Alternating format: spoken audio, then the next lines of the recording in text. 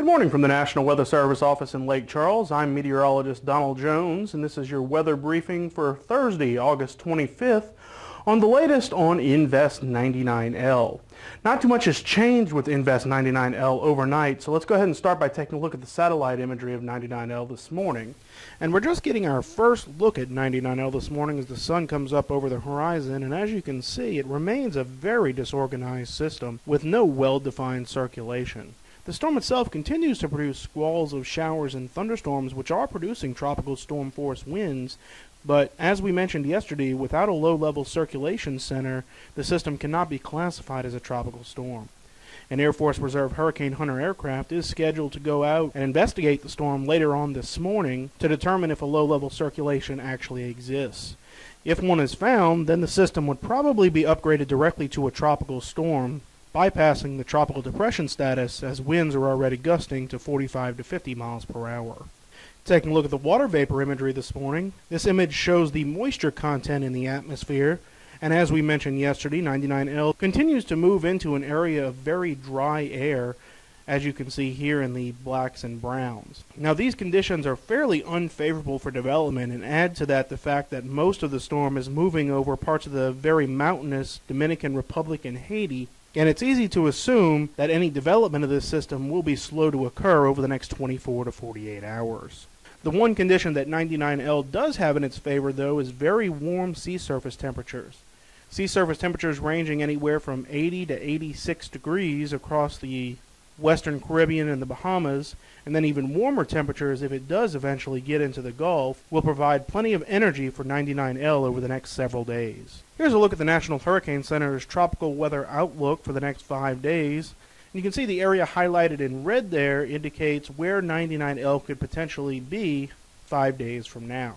And that range of uncertainty extends all the way from the northern coast of Cuba up to the eastern panhandle of Florida.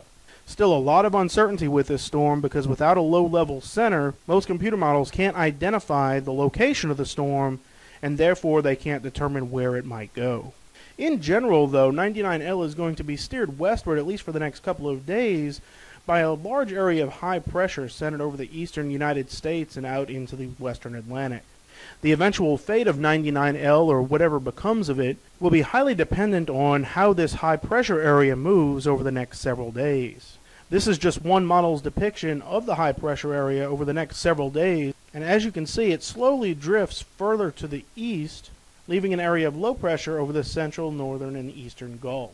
Now, generally speaking, 99L, or whatever becomes of it, is going to continue to rotate around this area of high pressure. Where the periphery of the high pressure lines up is where 99L will eventually make its northward turn.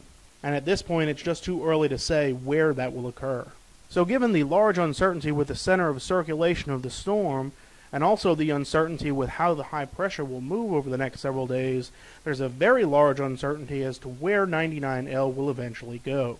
Some models continue to point to the low getting into the Gulf and eventually making landfall along the northern Gulf Coast, while others move it up the peninsula of Florida and then eventually up the East Coast.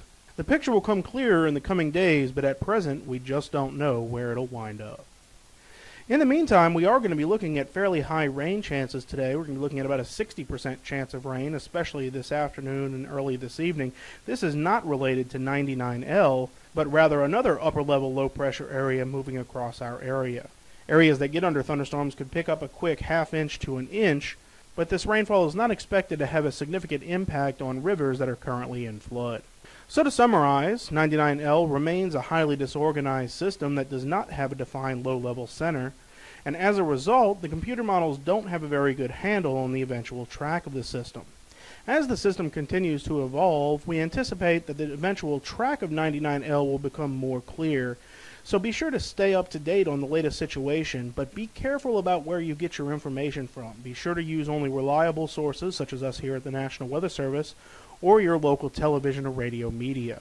We will continue to provide these briefings so long as the threat exists, and our next briefing will be this afternoon after the Hurricane Hunter aircraft have had a chance to investigate the storm.